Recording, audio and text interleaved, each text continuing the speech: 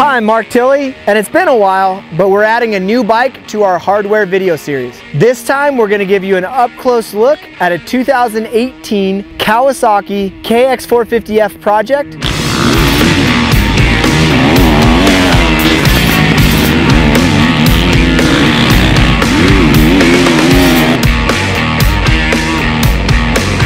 Kawasaki's got a lot of hype around them right now with the brand new 2019 motorcycle. It's all new for this year. So we decided to take our 18 test motorcycle and try to make it better than the 2019 production motorcycle. With this, we made some targeted changes to the exhaust, the engine performance, the clutch, suspension, wheels, and then gave it a brand new look, completely different from the stock motorcycle.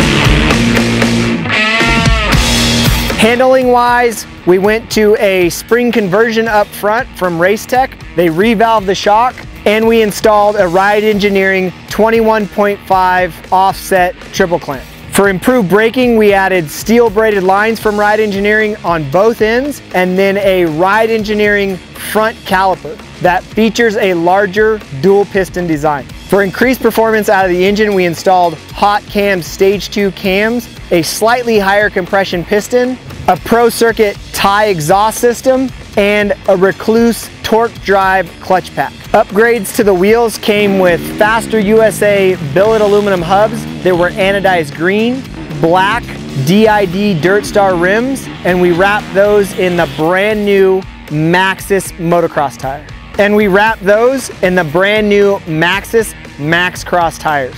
So for the different look, we went with all black plastics from Acerbis and the Raptor front number plate. And then Jared Hicks and his crew at Backyard Designs came up with a completely custom look with a matte finish, and Jeff at SDG matched the seat to the graphics. For that extra little factory look, we went to P3 Carbon and we got a carbon fiber tank cover and skid plate. Other companies on this KX450 build include CV4, Boyesen, TM Design Works, Tag Metals, and every nut and bolt pretty much that you see is the brand new Specbolt Nickel Wurks series fasteners that you can only get from them.